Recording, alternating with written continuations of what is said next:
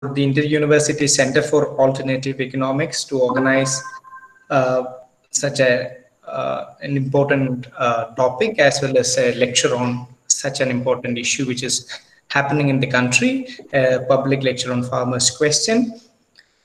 Indeed, this is in collaboration with the Kochi Collective, a friend circle who are actually organizing different issues on alternative discourse on development and other issues. And we are very happy that we are jointly organizing this. And the objective of our center is actually to work on such alternative approaches in economics and development. So we are very glad to have this session, and indeed we got a very eminent personalities in earlier lectures also, like Dr. Vijoo today we got. So we are very fortunate to have him today. And this is indeed the 19th lecture in that row of different, in the last 2 years we are organizing such lectures. So we are very happy, and this is one of the first public lecture of that kind, which is having a very common, moving from the academic kind of thing. This is also touching upon the current issues in the issue in Indian scenario. So we are very grateful to have such an eminent fellow like Dr. Vijoo. So on behalf of Inter-University Center as well as the Kochi Collective, I am welcoming Dr. Vijoo Krishnan, the All India Joint Secretary of All India Kisan Sabha. So welcome, Dr. Vijoo. Thank you. And Vijoo had secured his PhD from SIS School of International Studies, JNU, on agrarian questions, in fact, co-supervised by Professor Utsa Patnaik. And we know Dr. Vijoo for quite a long time.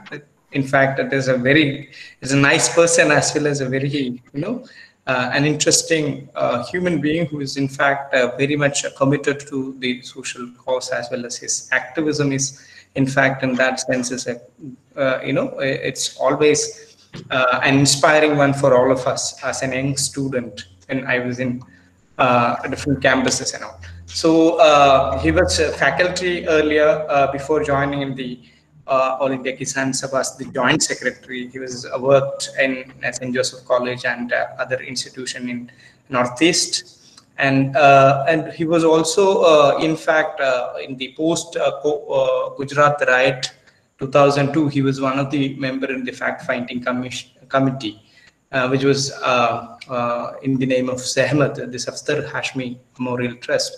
And he visited, along with other friends, he visited in Gujarat, and in fact had a lot of,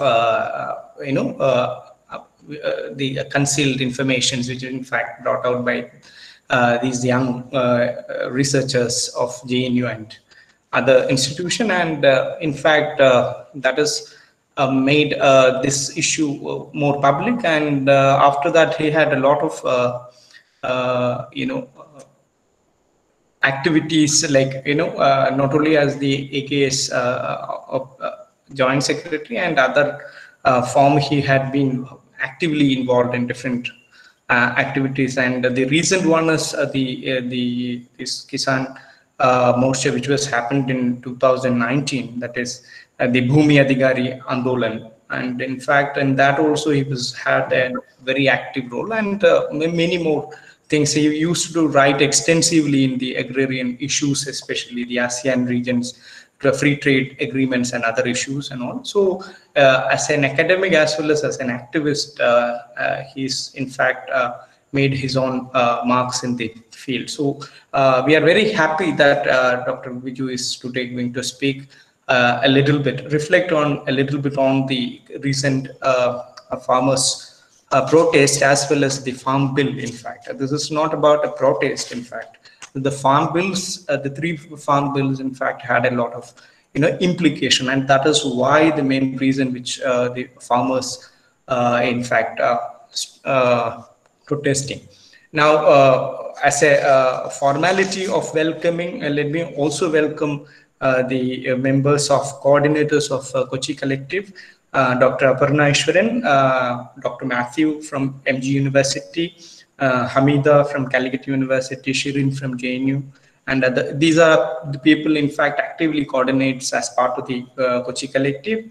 And I also wish to, in fact, welcome my friends, fellow friends, Professor Anita, the professor and head of the Department of Economics, University of Kerala, Manju Asna, Dean, and Prasad Shija, Professor from our department, Christabel, Director, Placement Cell, and many more who are going to join from the University of Kerala, and of course other students, faculty members, and staff of inter-universities, and Reshma is also there. So then all the fellow participants and students, on behalf of all of us, we are welcoming all of you in one words. So thank you all for being here. And then let me, in fact, also briefly talk about the issues which we are going to discuss today. There are mainly in the as a problem, the concerns of the farmers regarding the three farm bill is the following. Like at least 5 problems are very, very important one. The first one in that sense is the center-state relation, which has been, in fact, touched upon, or in fact questioned by this very farm bill, and Farm Act. Now, again, it is also made an issue of treating, though it is in fact talks in terms of market, which is the flexibility or the access of market, but in fact this is not talking about an equitable level playing market, rather than it speaks about 2 different type of market, which is in fact sets with the 2 different rules. So at the same time, the concerns, again, it is talks about in terms of fragmented market. When you say about your market is, well and good to make the farmers to access, having better access and all, despite all that fact, it is in fact a fragmented market structure, and it is also generate issues of in fact the bias prominence in the form of the agribusiness, and the big corporates are going to play a crucial role in that. So these are the things which in fact made the farmers really come out and protest against this farm bill. And it is nothing trivial. This is very important, and many times we feel that why people are agitating against this kind of thing. So these are the concerns which really we need to address, and that was never happened in this particular case. And in the previous years and all, when the government had the similar issue, but they were actually reluctant to have this sort of legislation, which is going to happen very soon or so. So they are not accepting it. So with that point, and then there is no equal playground between the farmers, the sellers, as well as the buyers in that context. So these are the issues, in fact, mainly triggered by the farmers to basically come out, and I'm not actually going to speak much on this fact. And the issues of MSP and the other thing, which was the farmers trying to, highlight, are very, very important, because when all this has been actually read together, then the rights of the farmers, as well as their minimum, their life itself is maybe, for at least for the marginal and the small farmers, are going to be in trouble. Therefore, the protest of the farmers in that sense is very legitimate, as well as we need to basically see what is actually an actress, as well as a person who is in fact talks about, as well as repeatedly represents in the visual media, as well as like Vijoo, who can in fact reflect a bit more, as well as the current situation and how the government is in fact treats such an issue. And with this, let me conclude my introductory remark, and let me invite Dr. Vijoo to reflect on this. Thank you. If I may briefly intervene, please put all the audio and video in mute mode, except Comrade Vijoo's. and please type in any chat line as it comes, your queries. Thank you. Thank you, Siddik. I find a lot of friends on in the Google Meet. Also, my Professor Ayan Mukherjee also I could see. I thank Kochi Collective and the Inter-University Center for Alternative Economics, University of Kerala, for giving me this opportunity to speak to all of you on the ongoing protests by farmers, the issues involved, and what has led to these protests of such an unprecedented nature, and what has made it a historic protest in last many decades.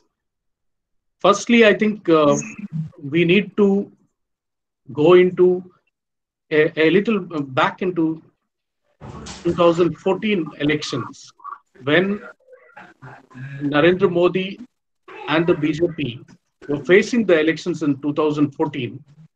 There was already an agrarian crisis. Farm incomes were low, and farmer suicides were also quite high due to the indebtedness because of the policies that have been implemented by different governments over time. Mr. Modi and the BJP touched the pulse of the farmers at that time and made very attractive promises, which raised hopes in the minds of farmers, agriculture workers, and workers. In more than 300 public meetings where he attended himself, and many more where his 3D projections were displayed, as well as in the BJP manifesto, it was promised that farmers' incomes would be doubled, farmers would be given at least 1.5 times more than the cost of production as the support price for their produce, as recommended by Swaminathan Commission.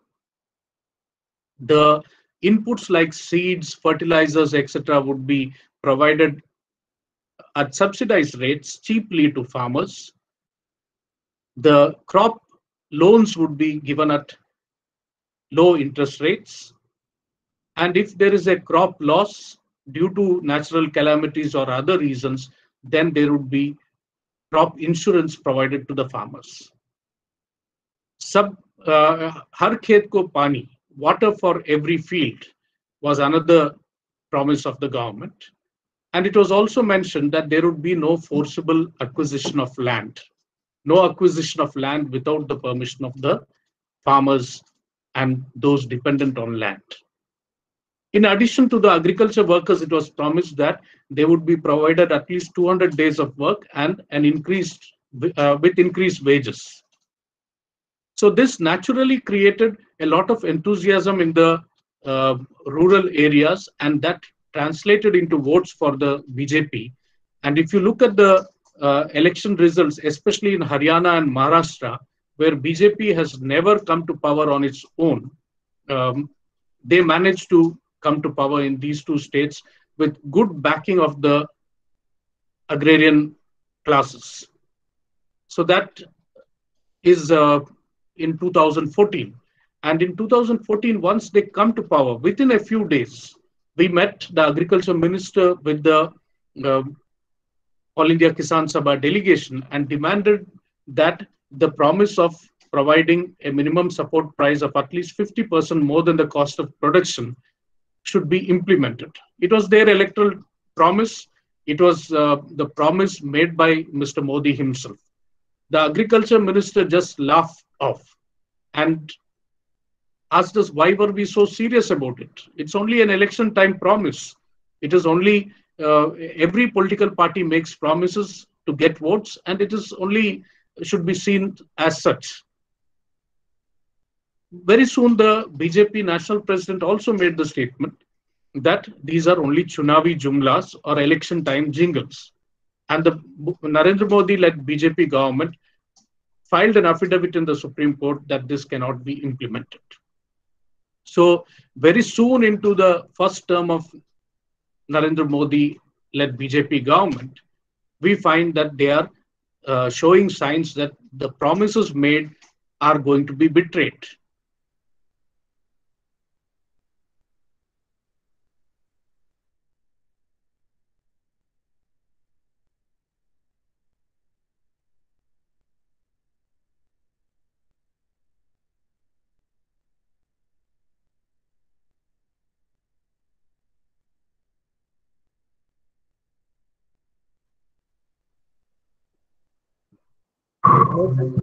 I'm Am I not audible. audible? Yes, you're Now? audible. It's a brief stuck. Yeah. So the land acquisition ordinance was brought, which was against the BJP manifesto promise of having a land use plan and no acquisition of land without the prior informed consent of the farmers and the dependents on land. It was against this that the first protest started, and an issue-based unity was built with All India Kisan Sabha playing a major initiative that was called the Bhumi Adhikar Andolan, or the land rights movement, which revolved around the two issues of land and forest rights, as well as uh, against indiscriminate land acquisition or corporate land grab.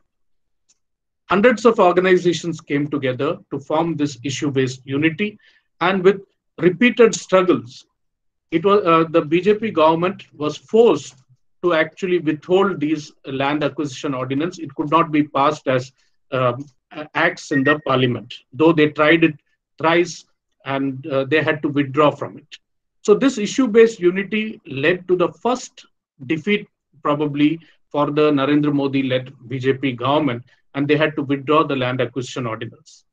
Then came the 2016, you had the Notebandi, or the demonetization decision being taken. That added to the distress of the agriculture workers, the peasantry, as well as the working class in a big way. Initially, actually, at that time, on an independent manner, the All India Kisan Sabha was amidst a Kisan Sangharsh rally. And November 24th, we had the first All India rally against the demonetization, as well as against the agrarian crisis and the betrayals of the government. But in 2017, you found a lot of, because the first 2 years, usually just after a government takes over, then there is not much protests happen. They give some time to the government. But post the demonetization, we find every section is in distress. So there were many protests rising, working class out in protest, the different groups of farmers out in protest. We saw the protests in Maharashtra, Rajasthan, Haryana, Punjab, Himachal. Literally every state had massive protests with the two demands of ensuring remunerative price for their produce and freedom from indebtedness. It is in the process of this struggle that you found in Mandsaur in Madhya Pradesh, when the farmers were demanding remunerative price for their crops, it was fired at by the BJP government, and six farmers were killed in the firing. What were their demands? They were asking for proper price for their produce. We visited their houses. They were not affiliated to All India Kisan Sabha or to any left political party or anything. They were all hardcore sympathizers and supporters of the BJP and the Sangh Parivar. We could still find flags of BJP on their houses. They had produced garlic. The cost of production per kg of garlic, according to the farmers, were 33 to 35 rupees a kg. According to the BJP government in the state, the cost of production of 1 kg of garlic was 27 rupees. Even if you take 27 rupees as the cost of production, then in a hectare, the farmer spends around 1.5 lakh as cost of cultivation, cost of production. And we find that in the Neemach market at that time, the wholesale market, the price was 1 rupee a kg that the farmer was getting. On the same day, Reliance Fresh was selling it at 147 rupees a kg. So here the farmers were actually asking to ensure that at least they get little more than their cost of production as the price for the produce. No intervention from the government, entirely like the present promise of big traders coming and helping farmers with better prices with that Narendra Modi is making. A similar situation existed there, that the farmers were being cheated or literally looted by the big traders. It is for demanding their rightful due that they were fired at and 6 farmers were shot dead. Post the Mandsaur incident, another issue-based unity was built called the All India Kisan Sangharsh Coordination Committee, only around 2 issues, that is ensuring assured remunerative price for the produce and freedom from indebtedness. More than 200 organizations of farmers came together. They might have differences on other issues, but on these 2 issues, they came together. In the course of struggles, we could also arrive at consensus on wider issues.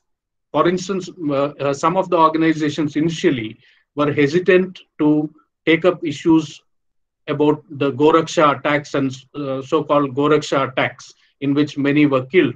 But in the course of struggles, by the end of 2018, most of the organizations also started taking a position against these attacks which were going on, and in which more than 100, especially farmers from Muslim and Dalit communities, were killed.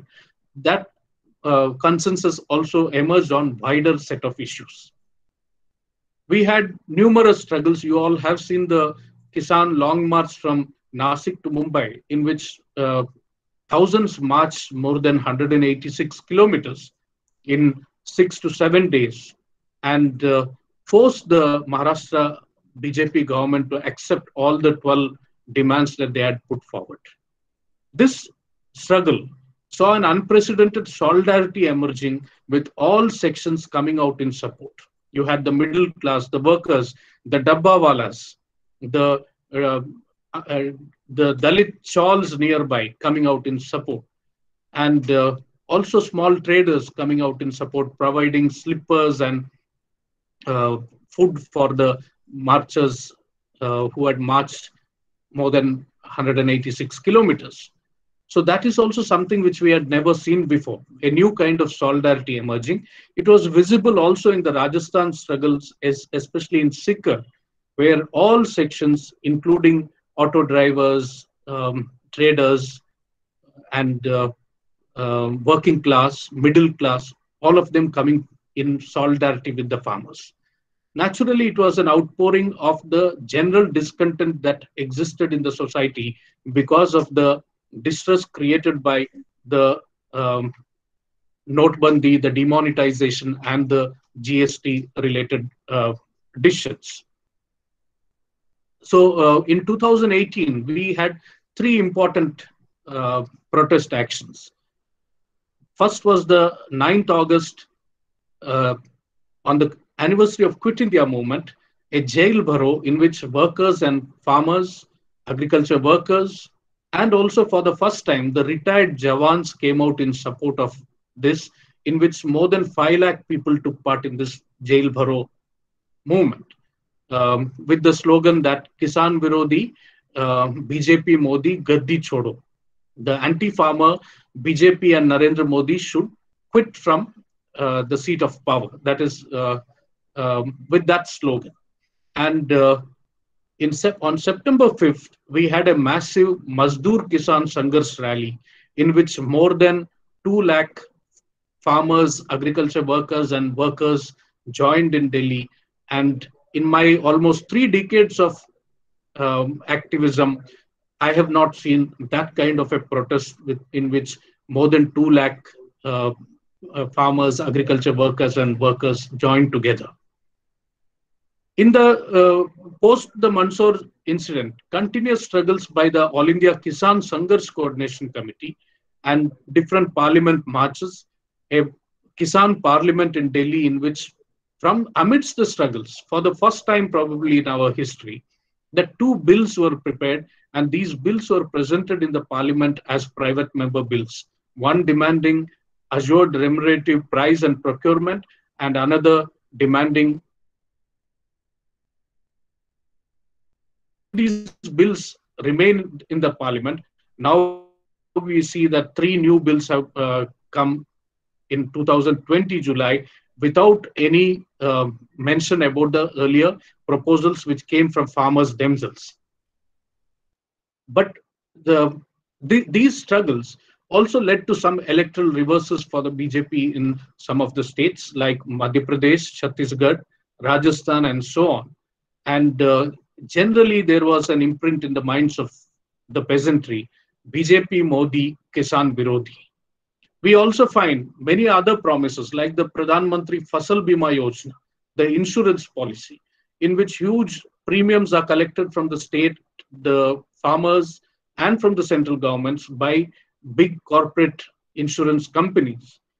And we find every year these companies were making huge profits, thousands of crores of profits. Even the CAG has mentioned about this, while the farmers are not getting any compensation when their crop loss happens due to some natural calamities or other reasons.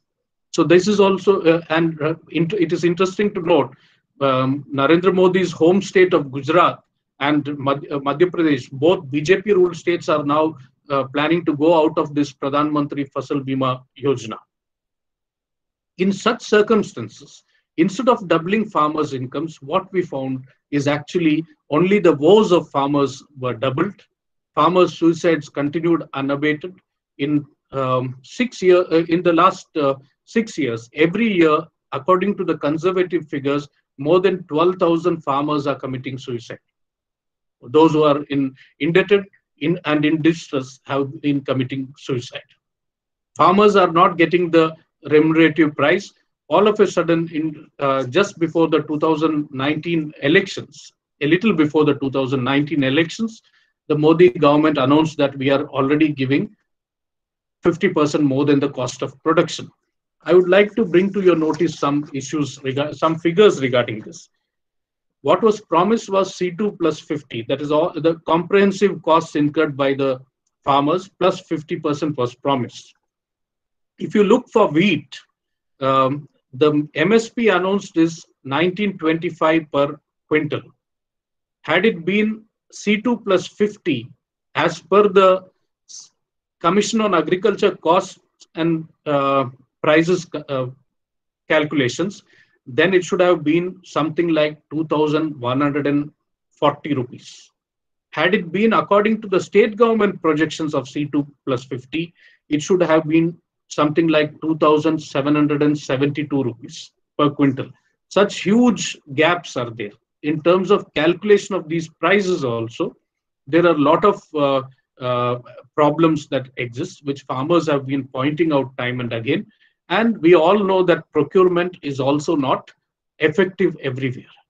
So only in wheat and paddy, at least to some extent, that there is procurement in states like Haryana, Punjab, parts of Madhya Pradesh, West UP, and so on. In many of the parts of India, even the minimum support price announced is only notional, as there is no procurement. It is only on paper, as there is no procurement that happens. So here, one more instance which I would like to mention is, if you take the case of Bihar or Jharkhand, Odisha, etc., while minimum support price for paddy is 1868 per quintal, the farmers there, since there is no, especially Bihar, Jharkhand, etc., where there is no public procurement, neither are there the regulated markets. It is directly the traders who are buying from farmers. There they are getting only anything between 800 to 1,200 only, because they are forced to make distress sales. In fact, yesterday, an old student of JNU who is entirely into farming in Navada district of Bihar was telling me that he managed to get 1,300 rupees per quintal, while the minimum support price is 1868. in most parts, it is much lesser that they are getting. If a state like Kerala is providing 27.50 per quintal and procuring paddy from the farmers. So in such a circumstance, you had a betrayal of most of the promises. The hope that was generated by Mr. Modi in 2014 was belied in a big way. There was promises of 2 crore employment for youth every year, but we find in 45 years the highest unemployment rate. Farmers' suicides, I already mentioned, increase in malnutrition in a big way, very dangerous proportions in some states like Maharashtra, Chhattisgarh, Jharkhand, Madhya Pradesh, Odisha, and so on. And but in 2019, BJP and Mr. Modi manages to win the election again in a much bigger way. Post the Pulwama Balakot incidents, an ultra-nationalist campaign that went into it after that, and also the use of the corporate media in North India, known more as the Godi media, and huge expenses with the help from the corporate cronies in the elections. And just before election, the government announces a Pradhan Mantri Kisan Samman Nidhi, where 6,000 rupees per hectare is promised to all farmers. And the first installment of that comes into the farmers' accounts even on the day of the polling. So the election commission's role and all that is there. It is in such a circumstance that they again win, and also the disarray in the opposition ranks that they could not put up a fight is also a matter to be noted. They win the elections in a much bigger way. But if you see 2019 till now, there is an economic recession kind of situation, big increase in unemployment, jobs lost in textile industry, more than 30 lakh people losing job, in automobile industry, more than 10 lakh people losing job, and so on. So this has been happening. It is in such circumstance, and also profit-making public sector undertakings being privatized in a big way during this period. It is in such circumstance that the pandemic struck.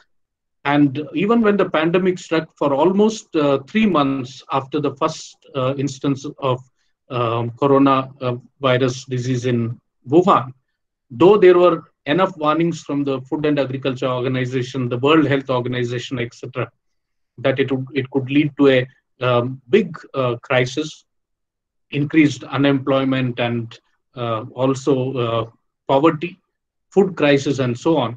Almost 3 months went into just trying to create a communal polarization around the Citizenship Amendment Act, the Article 370, and so on. And we all know how the protests against these policies, these decisions, were met with, repressed in a big way by the government. It is only, and in between, when the whole world was talking about a physical distancing to resist the COVID-19 spread, we had the Namaste Trump, a mega event in Ahmedabad, where they claimed that few lakh people assembled to receive Donald Trump. And an elected government in Madhya Pradesh was resorting to horse, the BJP was resorting to horse trading and other attempts to overturn the electoral mandate. It is only on 22nd March that the Janta curfew was announced, and with the Prime Minister asking people to bang plates and express appreciation for the health workers and sanitation staff. And on 24th, the lockdown was announced without any consultation with state governments, which are in the forefront of building resistance to the pandemic, or with political parties, and with not much notice to the general public. When the lockdown was announced, the Indian farmers were expecting a bumper harvest. especially in the north where wheat is cultivated in a big way. Compared to last year, about 11% increase in acreage of wheat was there. So they were expecting a bumper harvest. But if you look at the manner in which lockdown was imposed, how post the partition, you had the biggest exodus of people where millions had to march from their places of work to their hometowns or to their villages, left to fend for themselves. So there was a harvesting crisis and a marketing crisis that happened. In the first 23 days of lockdown, if you compare with the last year, only 6% of the wheat arrivals last year, only 6% of that had arrived in the markets in the first 23 days. So there was huge losses for farmers because even if family labor was used for harvest, they couldn't transport it to the markets. Even if they managed to transport it to market, no buyers, and this kind of a situation. Every crop suffered. Horticultural crops in a big way, vegetables and fruits and flowers, perishables suffer. Farmers cultivating these crops suffered in a big way. Grape farmers in Maharashtra alone are said to have suffered over 1,000 crore loss. The dairy farmers, milk rates reduced in a big way, about 10 to 15 rupees per liter. And you also had poultry farmers who were getting about 80 to 90 rupees per live bird, being forced to sell at anything between 20 to 25 rupees only. So every section suffered income losses. Farmers, agriculture labor, the working class. And now the figures that are coming, initially the figures were saying about 12 crore people lost their jobs. And Professor Arun Kumar and others say it should be anything over 20 crore. So that required a more sensitive approach from the central government. We as organization of farmers, along with the different organizations of agriculture, labor, and the working class, had demanded at least an income support of 7,500 rupees per month to all non-tax paying poor people of our country. Food security, not just rice or wheat, but also a food kit like in Kerala, where all essentials that a family require in a month are given. Kerala has been doing it throughout the entire lockdown period. That is not happening in other states. I think that people who are listening to me from Kerala have to understand that. With income losses, with no such support from the governments, in either the central government or most state governments, is the situation that the people have been in. We also demanded loan waiver for farmers. NREGA, at least 200 days of work at 600 rupees per day. If no work, then unemployment wage of at least 300 rupees. But none of these was acceptable to the BJP government. Whereas while they refused to waive the loans of farmers, about 68,000 crores of loans of willful defaulters like Mehul Choksi, Malya, Nirav Modi's, and also people like Ramdev and others have been done during the lockdown period. There was no demand for the kind of acts that were pushed through the parliament from the grassroots. The grassroots demands, I already mentioned, the 2 bills were placed in the parliament. All of a sudden, without any relief for the large section of peasantry and the agriculture labor or working class, the government comes up with 3 ordinances in the first week of June and makes the atrocious claim that when India gained one independence of freedom in 1947, Indian farmers did not get freedom. And it is Mr. Narendra Modi who in June 2020 has given freedom to farmers to sell anywhere they want. So one of the act which is brought here in simple terms, in Hindi we use that Mandi Todo Corporate Loot Badao Kanun. That is, you have very long, attractive names. This government has a penchant for naming very attractively different projects. You have even the most adverse, most anti-farmer bills would have a very attractive name. The Farmers Produce Trade and Commerce Promotion and Facilitation Act.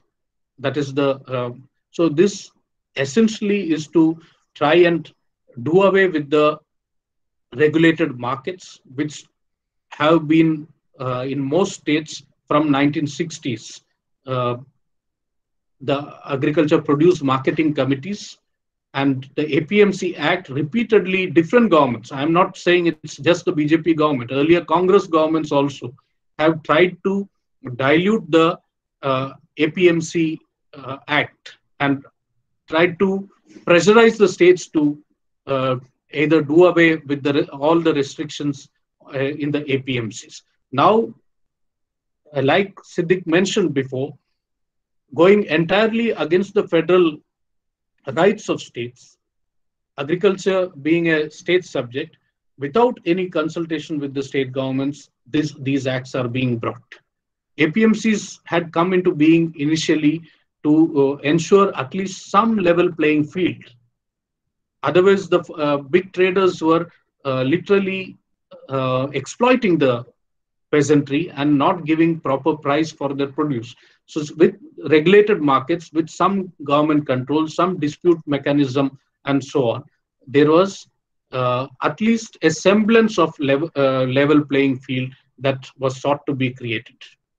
That is being, and we are not saying there were no problems, but the government is resorting to throwing the baby with the bathwater. What was required was to strengthen the different mechanism which would protect the farmers' interests and ensure that they are not cheated.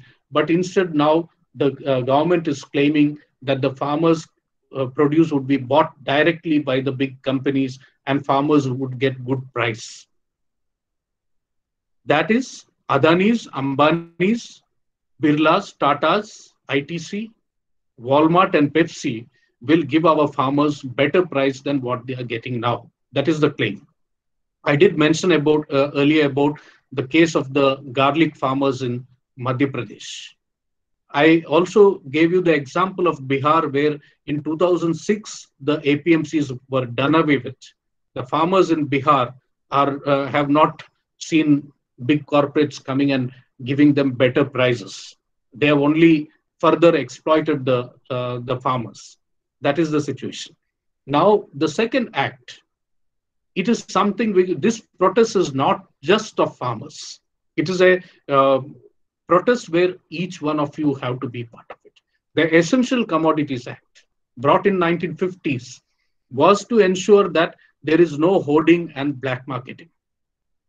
What is happening with the Essential Commodities Act Amendment Act? The rice, wheat, different pulses, oil seeds, potato, onion, all these essentials are no longer, literally it renders them as no longer essential commodities. So you can hoard how much ever you want. There is no control. Whatever is the installed capacity of these big agri-businesses, that can be retained even in times of famine, in times of food insecurity, in times of war. That is the kind of an act which has been brought in. They say, the government says that if there is a price rise, they can intervene. Yes, there is a clause included which says, quite vaguely, without clarifying how much, from when the price rise would be looked into and all, it says that if there is 100% rise in price of horticultural goods and 50% rise in crop, the non-perishable price, then the government can intervene. So this is also to promote in a big way hoarding and black marketing. It is going to lead to huge rise in prices for essential commodities for you and me and every toiling Indian. So that is what is going to happen with this. Uh, you also should note some things. For instance, in 2014, after the BJP government had come to power, you had a situation where arhar dal, in also in some places known as tuar dal, the market consumers had to pay up to 220 rupees a kg. The farmers at that time in Gulbarga, northern Karnataka, which is one of the centers of arhar or tuar cultivation, were getting anything between 35 to 40 rupees a kg. But consumers were paying 180 rupees more.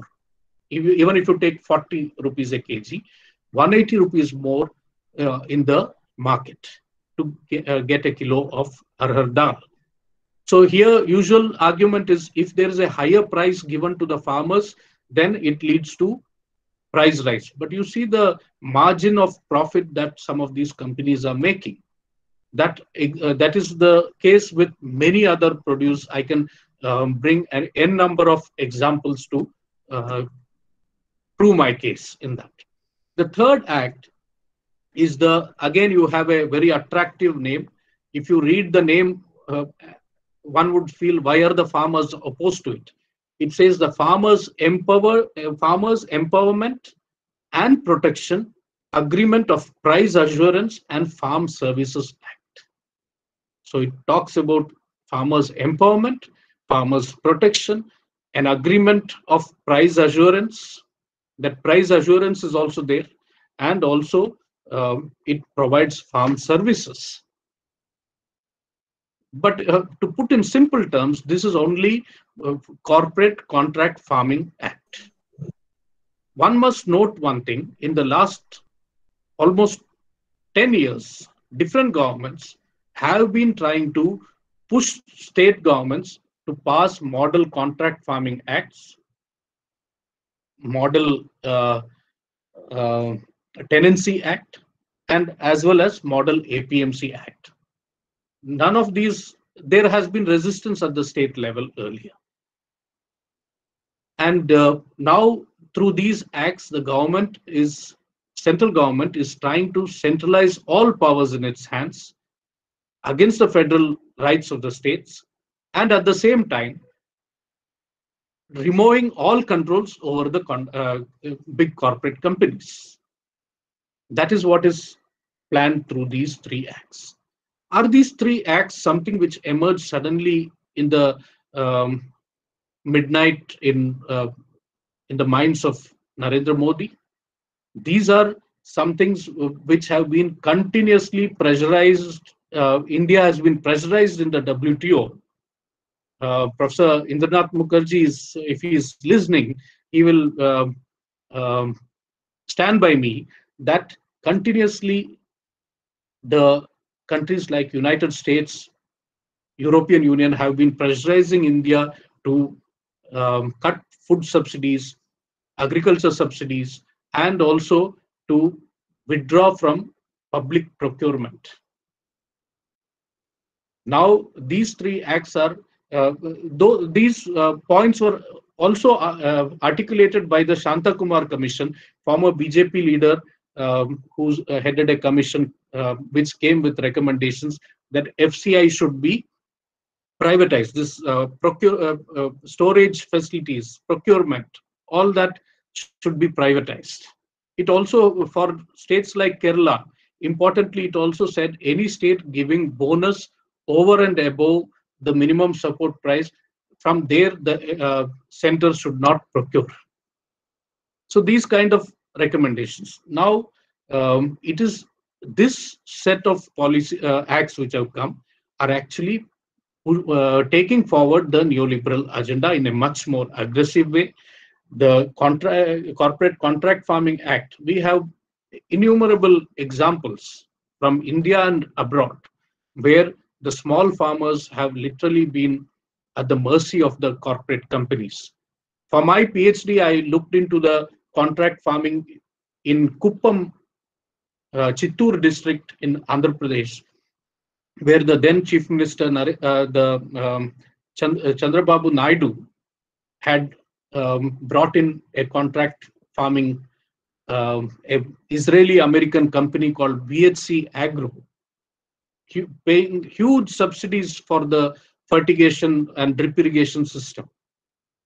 To the literally, the farmers initially got 100% subsidy, trying to induce them into the contract farming system. And what was grown?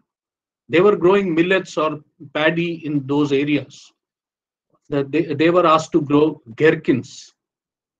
If I take a poll here, how many know what gherkins are? I am sure not more than 10 or 15% would know what gherkins are. They are not consumed by the poor in India. They are not consumed by the middle class in India, maybe in the super rich, and or an entirely export-oriented crop that is cultivated there. Initially, it did get better prices for farmers. Gradually, they ended up losing their lands. So that is what happened there. Here also, a similar situation is going to emerge. I would like to bring to your notice an interesting document called the Karnataka Integrated Agri-Business Development Plan. They don't have an integrated agriculture development plan, but the BJP government of Yediyurappa, the earlier government, not the present one, brought this policy which says lands of farmers could be taken over up to 2,000 acres. And what would happen? There would be agri-tourism on those lands. What would you have? There would be agri-tourism where people from abroad or cities could come and stay there in comfortable, luxurious cottages. There would be few farmers who would cultivate land. There would be agriculture workers and farmers cultivating land. And there was an added attraction. There could be bullock cart riding and feeding of cows and goats. This is written in the Integrated Agri-Business Development Plan of Karnataka. So this is the vision that this government seems to be having for the farmers and agriculture labor of our country. So the farmers have recognized it. The Prime Minister is now claiming that often in Hindi that kisanon ko gumrah kiya gaya. The farmers have been misled. Actually, the farmers have understood that these acts are at the behest of the Adanis and Ambanis of our country. If you look into it, the acts have been passed only in, the ordinances came in June 2020, but it looks like Adani knew that Adani could preempt this, because from 2014 to 2020, in many places, huge silos are being constructed, and they are having understanding with the Food Corporation of India. That is something which has been happening. Farmers have recognized this. That is why this kind of a resistance has been built. We gave a call for the Delhi Chalo on November 26th and 27th. Before that itself, these ordinances were burnt in thousands of places in across the country, with workers and farmers coming together. The All India Kisan Sangharsh Coordination Committee had many protests. Mind you, all these are during the COVID pandemic, during a very restrictive lockdown in many states, and the fear of the disease stalking that these protests have happened. People realize that their livelihoods, the future generations, are threatened by it. That is why the clear realization has also led to this call for boycott Adani's and Ambani products. That is not a call given by any leadership of any of these organizations. That has come from the farmers from below itself. Now it is forcing Adanis and Ambanis to come out with clarifications how they are not into contract farming, they are not against farmers' interests, and so on. But we know, the farmers know that these are only crocodile tears. And when we marched to Delhi on 26th, the working class also had a countrywide strike. More than 26 crore workers are said to have participated in that. On the same day, in other parts of India, we had a Gramin Bharat Hartal also on the same day, where farmers organizations, agriculture workers organizations came together and gave such a call. And we all saw how, when the peaceful procession towards Delhi in tractors, how the government reacted to it, as though at the borders between two warring nations, huge trenches were dug, national highways were dug up, not by some anti-social elements, by the central government, by the BJP-led government, using big JCB and other equipments. Water cannon was used, tear gas and chili grenades were used on the farmers. Overcoming all that, thousands and thousands of farmers have been camping at different borders of Delhi. Protests are going on in other parts of the country also. The Singhu border, Tikri border, Ghazipur, Palwal, and Shahjahanpur border between Rajasthan and Haryana on the Delhi-Jaipur highway, all are witnessing thousands and thousands of people there. In the last more than a month, more than 50 farmers have become martyrs in this struggle. This government has still continued to remain insensitive, almost like Emperor Nero fiddling when Rome was burning. You have the Prime Minister, different time, his own positions are also similar to that. 7 rounds of talks have gone on. They are still sticking to the same set of demands. Tomorrow, we are planning for a tractor rally through the Kundli Manesar Palwal outer ring road of Delhi.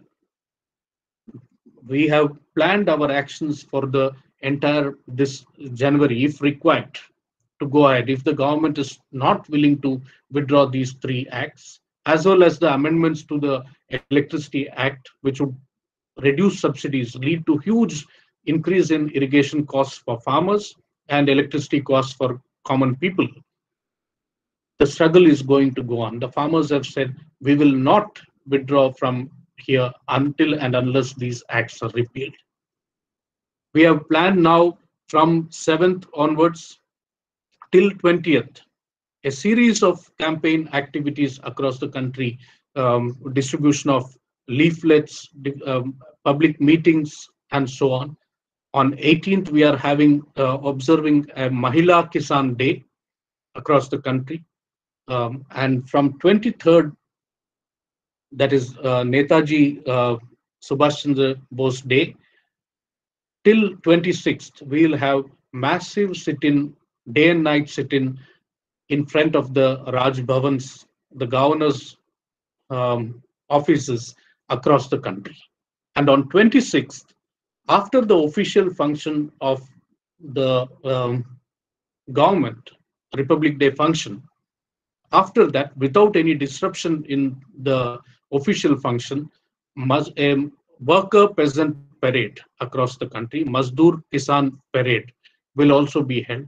These set of plan already we have done. I would like to bring to your notice, as I'm talking to you, the last 6 days we have had heavy rain in Delhi. The temperatures have gone down on some days almost to 1 degree. People are out on the streets, and the government is prolonging this without trying to arrive at a resolution of the problems.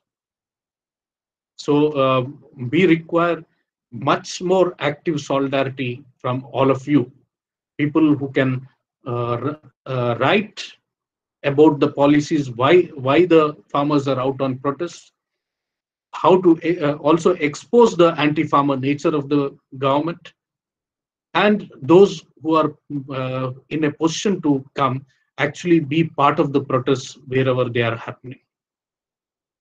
It is a historic protest that is going on, a very steely resolve among the farmers of our country.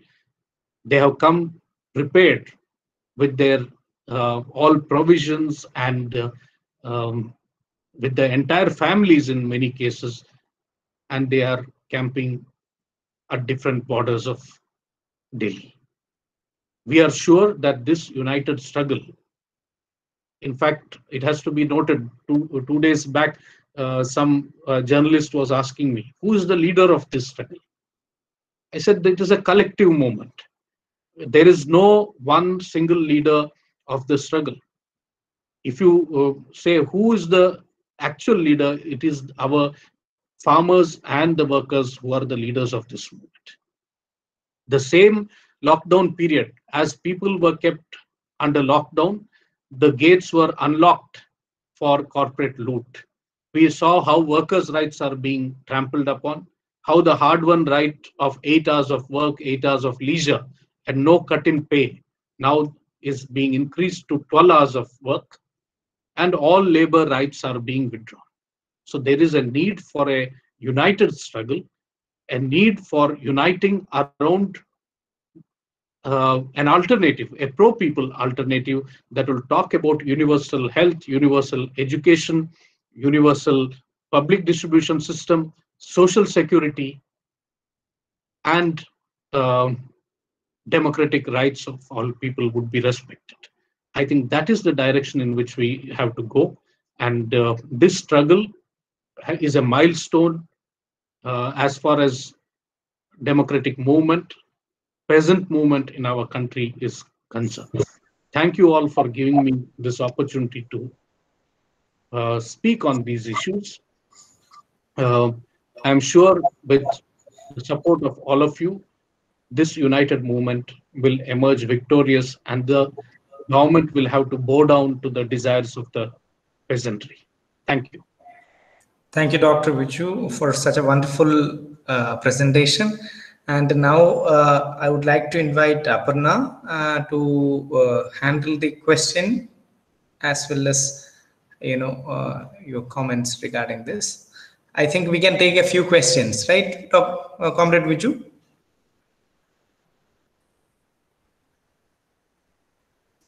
Okay. Thank you, Siddik. There are a couple of questions in the chat box. I'll read it to Comrade Vijoo, and he can respond either one by one or take it collectively as he please. The first question here is by Kashish Kakka.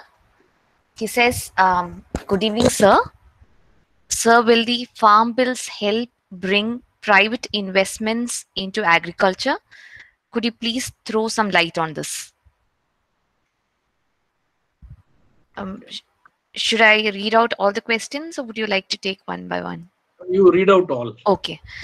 And the next question is by Kashish Bharatwaj, who says, good evening, sir. Will the government still have a role in controlling the commodity prices? Vijayshri Aram has a question where she asks, do you think farm sector privatization will result eventually in the long run as the government reports persist on this? No, once again that question. Okay, I repeat. Do you think farm sector privatization will result eventually in the long run as the government reports persist on this? That's what she's written. Okay. I think I get that. Okay. And there's one more question by Sharon Jose, who has asked, sir, how will these farm bills affect a consumerist state like Kerala? Those are the questions which are currently here. I'll update you if it comes.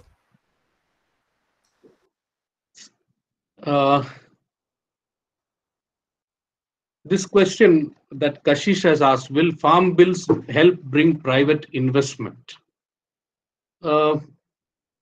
Yes, in a way, if you allow total freedom for the corporate companies to hoard and also decide the prices of produce with no control from the government, it is a avenue for profiteering at the expense of people for the uh, big corporate agribusinesses. So it is likely to bring in investment. But whether any kind of investment is to be seen as pro people, whether it is going to help the people, whether it is going to help the farmers, that is the test of these policies. I think there very clearly these policies are against the interests of the farmers. That is to be noted. Already, if you look at whether private investment is coming, if Adani Agri Logistics is investing, surely if they are setting up something, they must be investing something. But such investments are in any way going to help the farmers. That is to be noted. What is required, we have been asking for an increase in the network of markets, agricultural markets, great, quicker and easier access to them for farmers, so that they are not at far off distances. That is required. And the governments, not just central government, the state governments should also invest in this.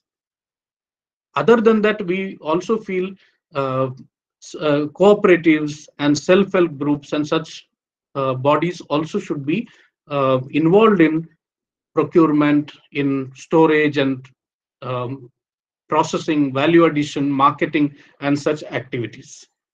This is the government's efforts are totally in the opposite direction. We are not having a position that there should be no private involvement at all. But this is a total clean, a blank check to the corporate agribusinesses.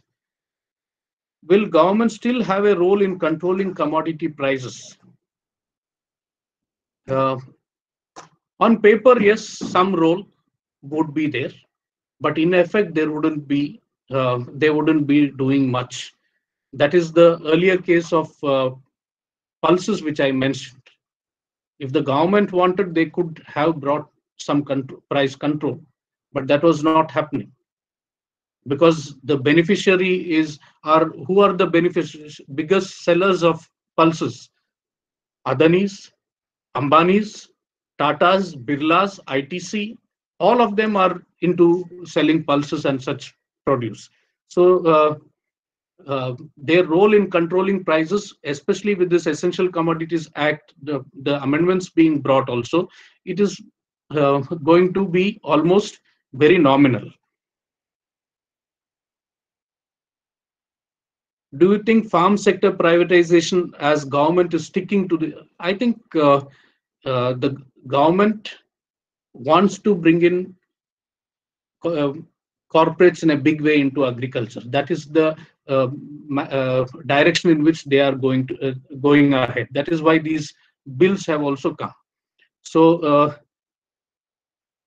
whether there will be in a big way privatization or private investment that will come. The first question also was addressing the same aspects. As far as the farmers are concerned, we have given an open challenge to the government. We have called for repealing of these acts, but let them try implementing it without the consent of the farmers. We will resist it on the ground. There will be a peaceful resistance built against such systems which will lead to a situation where the farmers are going to be exploited. That is, this movement has very clearly shown that how we have had very interesting modes of protest, toll-free movement across different national and state highways in many places. The toll gates have also emerged as a major earning of incomes, huge incomes by many of the corporate companies. Against that, there has been this movement. Boycott of Adani Ambani products in a big way that is happening. Many people giving up geo connection and so on in a big way. So the movement has thrown up some innovative modes of protest. We are confident that these efforts of the government can be resisted effectively. The fourth question, can you repeat once again? Or can. It is by Sharon Jose. yeah. She has asked you, how will these farm bills affect a consumerist state like Kerala? Yeah. How will it affect Kerala? Kerala, you see, even paddy, we are a deficit in rice. So we buy from other states. And with this kind of these three bills, let us take the Contract Farming Act itself. It would lead to shifting in cropping patterns. Usually, we have seen earlier there was another effort to bring in this contract farming earlier in the name of public-private partnership for integrated agricultural development.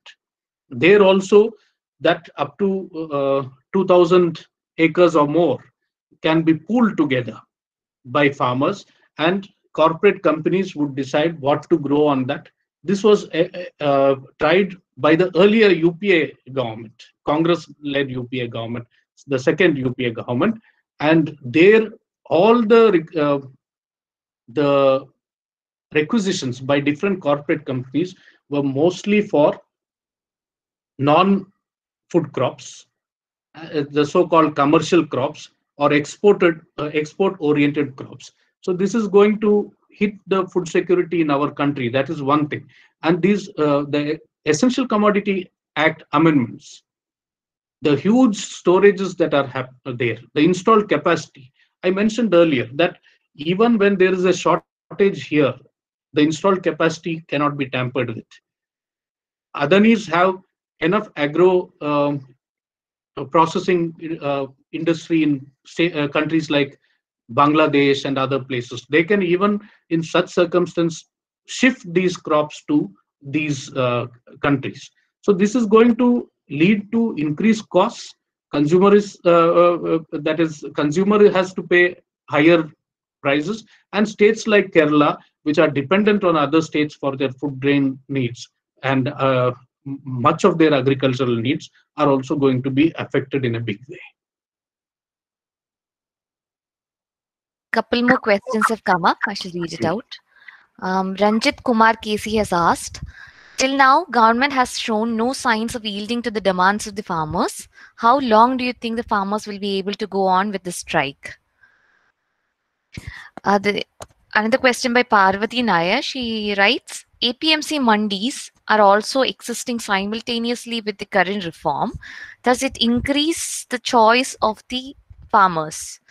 Then how the law become adversely affect farmers? Okay, I got it. Krishna Kumar is right. Krishna Kumar is my old friend from JNU, I think. Oh, yeah. Nice. He has asked, an ecological angle has been added in the current scene. Certain policy circles, including issues like groundwater overuse. What counter challenge does the farmers' movement look to put forward towards upholding sustainable practices? Abhilash KB says, sir, first of all, a big salute to one and all who are part of this historical protest, even facing various adversities, including bad weather. I think this protest is still cornered only as an issue of farmers. To the mass common people, still they are not aware about the threat of withdrawal of essential commodities list and its impact on the consumer states due to hoarding, etc. Kindly comment on this fact and the role political parties and NGOs can play in creating a mass protest. And the last question, which I think would be the final question we'll be taking tonight. It's by Edwin Joy, who writes in, Comrade, in future, how these policies are going to affect public distribution system?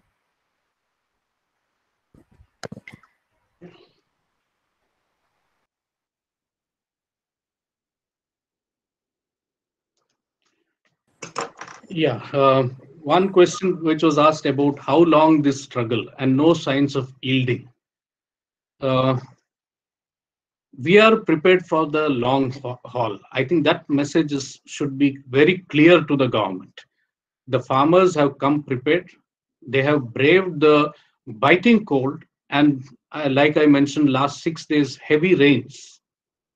They are still on the streets. No, not a single farmer has decided to go back. So this struggle is going to go on until the government repeals these acts. It may be a long drawn struggle. That realization is there among the farmers. That is where also the support and solidarity of other sections of society is very important to ensure that a quicker resolution of this issue is there. And such actions, some actions are being planned. The last question also I will about the role, about why it is only farmers, only portrayed as farmers issue and not others are not coming out in big way. Actually, it is, I mentioned earlier also that workers have come out in big way in support of the farmers, literally being part of it's not just issuing some statements or solidarity meetings and so on. They are part of many of these protests that are happening. And other than that, what role could the political parties play? I think political parties here, this is a protest which the different organizations of farmers have built up. Political parties in their own ways, in different assemblies, different also in parliament when it comes, they have been playing some role. When the bills were being passed, also around 8 MPs were suspended for protesting against the undemocratic manner in which. So they have been playing a part in raising objection to the manner in which it was passed, also creating awareness about what is the problem with these acts. In some of the states, they have also come with resolutions against the 3 farm acts, asserting the federal rights of states. Different states have come up with that. Some states have come with acts which would ensure that these acts would not be implementable in those states. That has happened. Even the state of Kerala is contemplating bringing an alternative set of alternative legislation which would showcase the alternative agriculture policy also. That is in the pipeline. About APMC mandis, whether it will not increase the choice. APMC mandis will be there. That is the argument the BJP government has been talking. Again and again, why farmers are so worried, mandis will remain. But as of now, in the mandis, there is the traders who are coming in need to pay a tax, a mandi tax. There is some kind of restrictions which are there. The government role is there, regulation is there. But when there is an option of going direct to the farmers without paying any tax, the mandi tax. One is the state is being denied a lot of revenue also in that way from the big corporate companies by doing away with the having to pay tax. And the other thing is, why will they come to the APMC mandis where they have to pay a tax, when they can go directly and buy from the farmer? So that is the situation. Where there would be, yes, APMCs would, on paper, would remain, or those establishments would remain, but in a gradual manner, the total buying of agricultural produce would shift to these big corporate companies. It is also the government is going to slowly withdraw from public procurement. That is also something, though it is not stated in any of this. The Prime Minister has been telling that MSP will also be, it would be given in writing that MSP will continue. But this MSP, what we are saying is it is not available to farmers in most crops. It is not in most states also, there is no procurement at MSP. That is about ecological issues. There have been questions. Farmers are as much concerned about environment and sustainable agriculture. There is no two opinions on that. Yes, there is excess use of groundwater, excessive use of chemical fertilizers, and such things also lead to some issues. Those are no way linked to these facts. Those have to be addressed on at a different level altogether.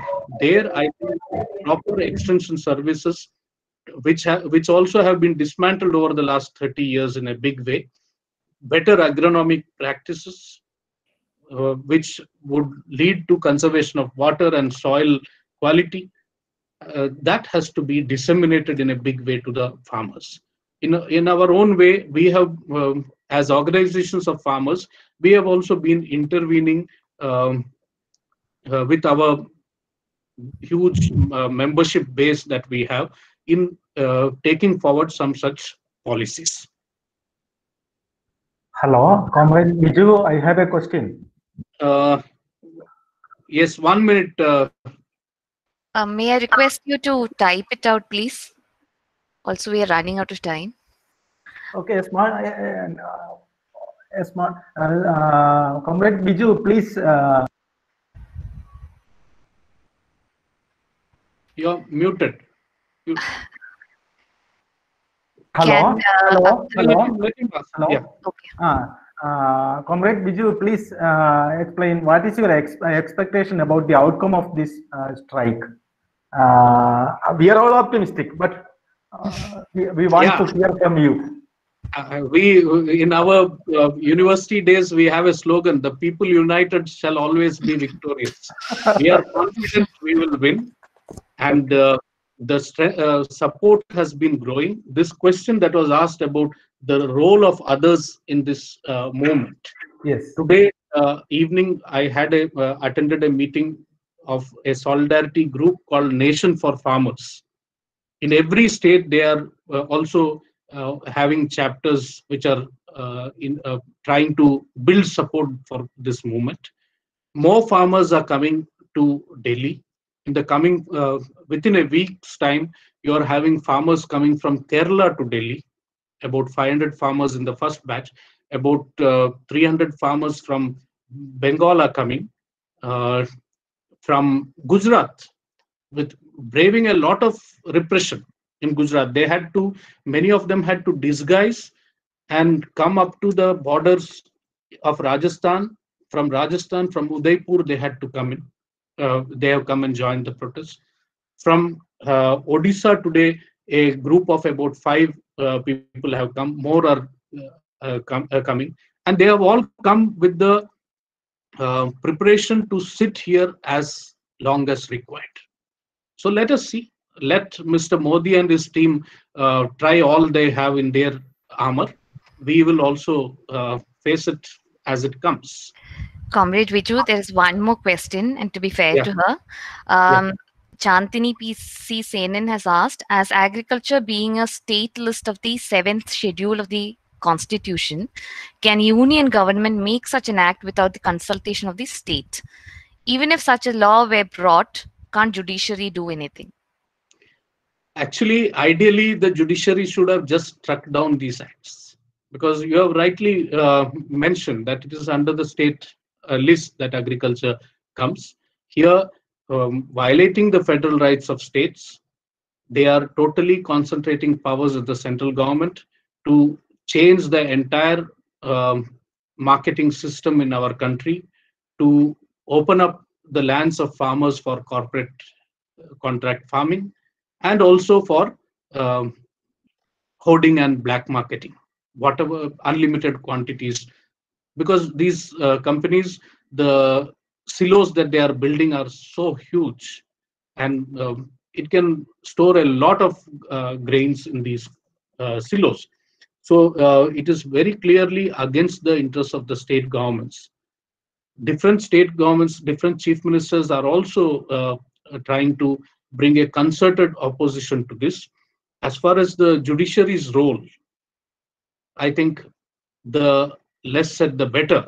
There's a poem by Mayakovsky, an ode to the judges. So you should, if some of you can find it, you should read it. What the judges have done to our land, the kind of the manner in which the different protesters have been dealt with. You see the manner in which Arnab Goswamis are given relief, whereas someone like who has been part of democratic protests, who have been involved with social service for many years, how they are dealt with. We had to, for a glass with a sipper for a senior citizen of our country, a big campaign had to be done. That is when you have a judiciary here. It is, I think, in such a circumstance, because some of us, we were initially whether we should go to court, go to the Supreme Court. But the Supreme Court has lost a lot of confidence of the people, I think, over the last few years. That is why even before, on the issue of the minimum support price, on the issue of NREGA and so on, we have different organizations have gone to court, but the court has not intervened in favor of the farmers. So that is our experience. I hope they prove me wrong. Comrade Vijoo, I have a important point, because MSP and the importance of procurement as a legal right is one of the argument of the farmers, and how that is very important in this context need to be reflected, because the audience may not be very much aware of all that. So this is also a very crucial point as far as. So yeah, I will just MSP. It is not MSP as the central government is now announcing. I will just give you. I have been attending the meetings of the Commission on Agriculture Costs and Prices from 2009 onwards. This determines, this actually advises the central government on the MSP of different crops.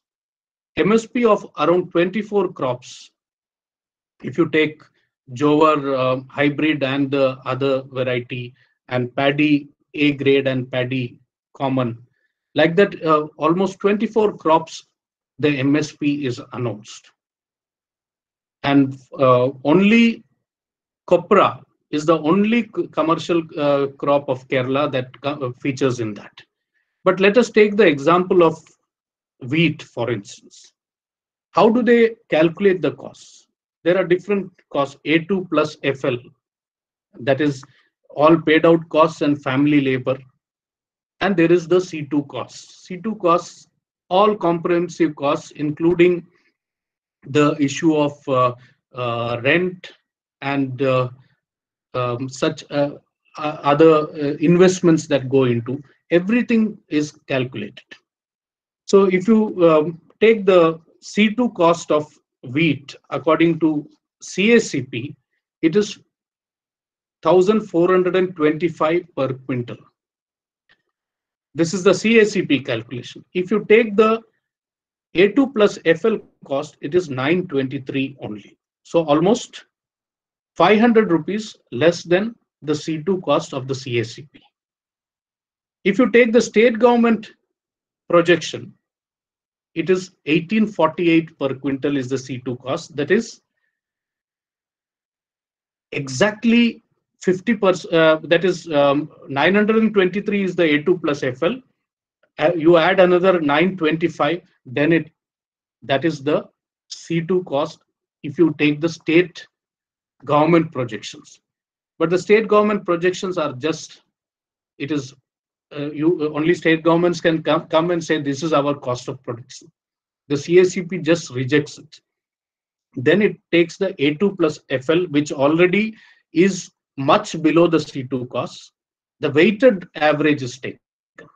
So let us say the cost of cultivation in Kerala is 2,000 rupees per quintal, and the cost of cultivation in, say, Uttarakhand is 1,000 rupees a quintal.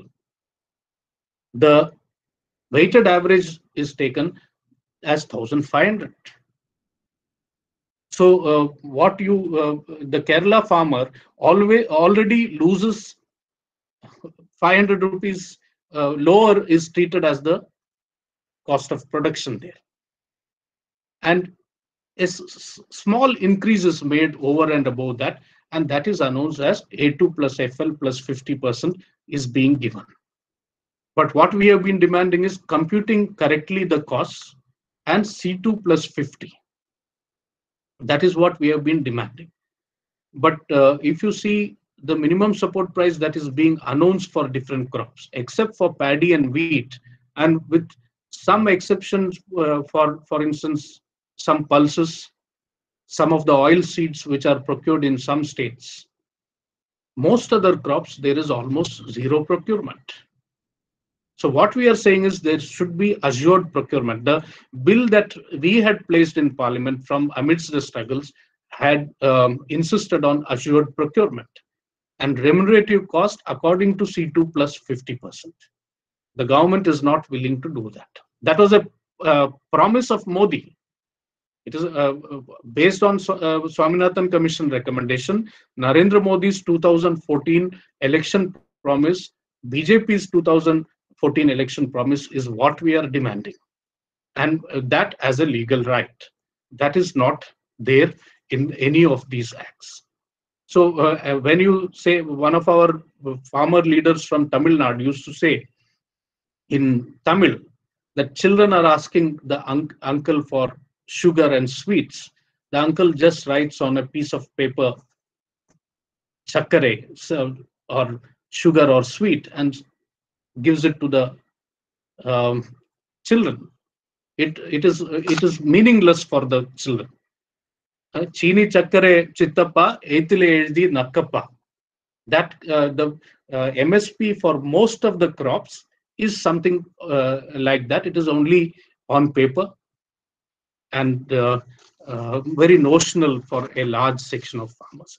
So that has to be, it has to be ensured that the costs are calculated properly, and the inflation in that is the increase in costs of inputs, labor charges, all that has to be taken into account, and accordingly a price has to be fixed, and farmers should get that. So that is a demand which we have put forward.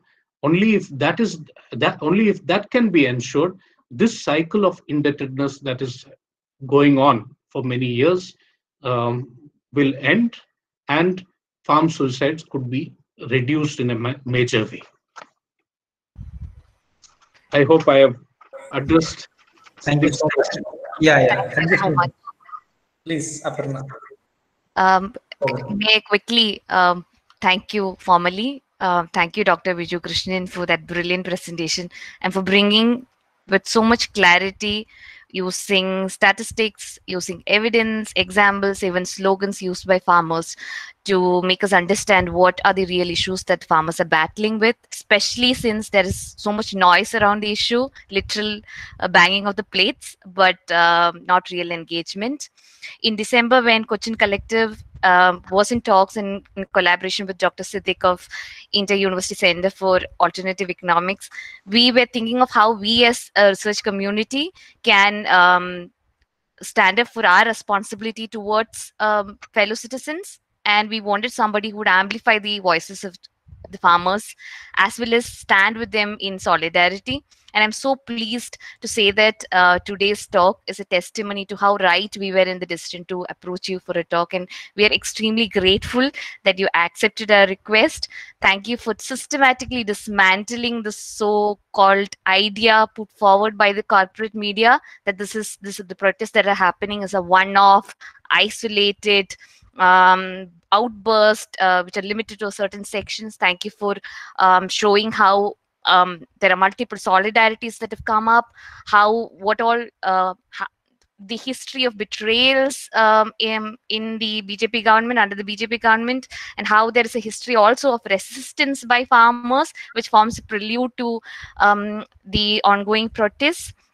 And we as researchers are keenly looking forward to the new modalities of protest that are emerging, especially looking at how the government is so stumped by the fact that this is a group of protesters who are so steely in their resolve, who is receiving so much love and who's being well fed by the love of the comrades and the langar, the community offering langar. More power to you, more power to the protesters. And I would like to quickly thank all the participants and the staff and students of IUCAE, because you were exactly what we were hoping for in today's talk. Comrade Vijoo's earlier talks were known for disruptions. So I would like to thank Dr. Mathew Varghese for taking up with gusto the gatekeeping administrative duties for the day.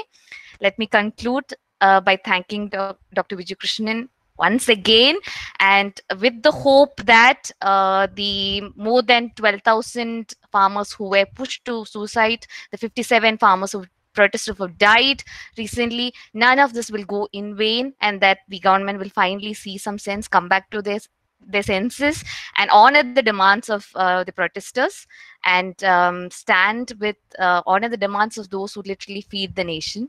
Thank you once again, and good night, everyone. And thank you, Dr. Siddik, and thank you, comrade. Thank you. Thank you. So thank you, Comrade Vijoo. Thank you, and on behalf of IUCAE and all of us, thank you very much. Okay. See you, comrade. See you.